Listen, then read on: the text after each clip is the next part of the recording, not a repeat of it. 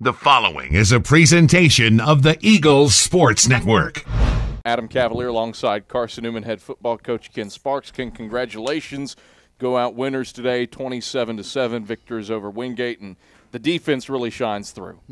I think Wingate had I think they had 61 yards at halftime, and and that's the way you win championships right there, and that's what we've been talking about all year. I'm so happy for our defensive players and our defensive coaches because I'm telling you, there's been a few times I've had to hide sharp objects from them, to keep them from hurting themselves because it has been a tough year, But there's a way. I'm so glad that the seniors got to experience a complete football game because we hadn't experienced one all year. The closest thing was, I guess, Mars Hill. Yeah. And so to see something that they can end up with and say, that was good because last week that was bad. And so to end up with something that says that's good, and I'm so grateful, that we got to experience this experience today. The kids played, they had a lot of fun, and they played exceptionally well. And we still had too many penalties, and we had 2 or 3 turnovers, but I told Sean Roston, at the end of the ball game, I said 1 for 3 is not bad. He had 2 hit him right in the chest, and so but what a great group of seniors, 25 of them. Boy, we got some reloading to do in some places, and but grateful for that group and their faithfulness and their investment in this program all these years, and just glad to be a Carmen Newsom Eagle today. I'm just glad to be an Eagle today, and thank you, Lord, for blessing us like you have. What's that say? That playoffs are pretty much out of the picture, and about the grand scheme of things in life, that your team still fights and puts together that complete performance that it's sought after all season. When really all that was on the line was second place in the SAC. Yeah, I think that was all about heart. That's what we've been talking about all year, and I think we finally. I think our hearts were that big today, and I think that's what we've been talking about, and give them credit. I'd run out of things to say, so give them credit because they're the ones that generated what they generated today. Let's talk about the defense. What was it? Was it strategy? Was it just effort that caused it to be so effective today? Well, I think it was a little bit of all of that. I think we had a good game plan. I think coaches did a great job. We did something a little bit interesting this week. We substituted by unit. Mm-hmm. We went and we came up with these names. The first group that went in was the Titans.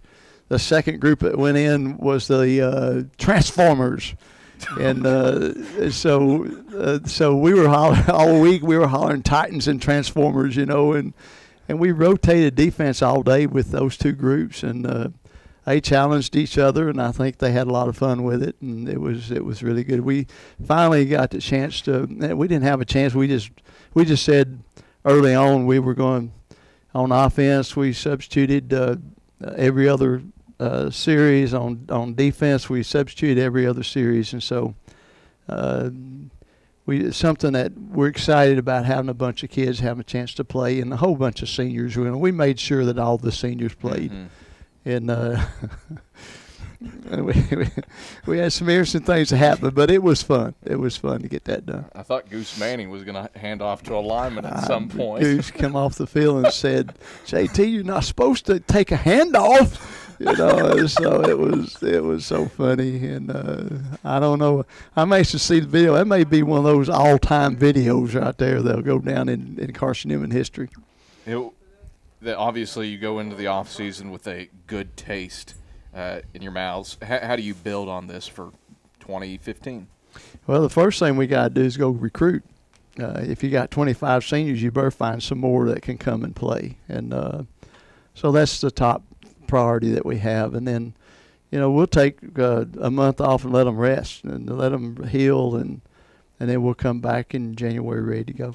We haven't talked about him yet. Andy Hibbett, great season as a whole. Finishes with more than 1,400 yards rushing for the year, and moves past Brandon Baker and Antoine Oliver into sole possession of 6th place with 36 career rushing touchdowns. What's he meant to this program over the last 4 years? Well, that's congratulations to Andy, and he's worked so hard and overcome injuries and all the things that he means to this program. And Andy's the real deal, and I think he's kind of he's one of the poster boys of Carson-Newman football, and so we're really proud of Andy.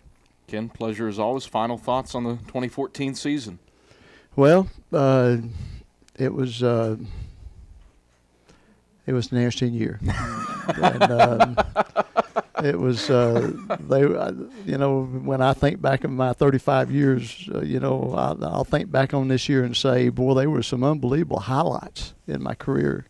And then there were some unbelievable lowlights, in the 35 years when I think about this year. So, but it was a great year, and grateful that the Lord is, maybe planted seeds that these guys will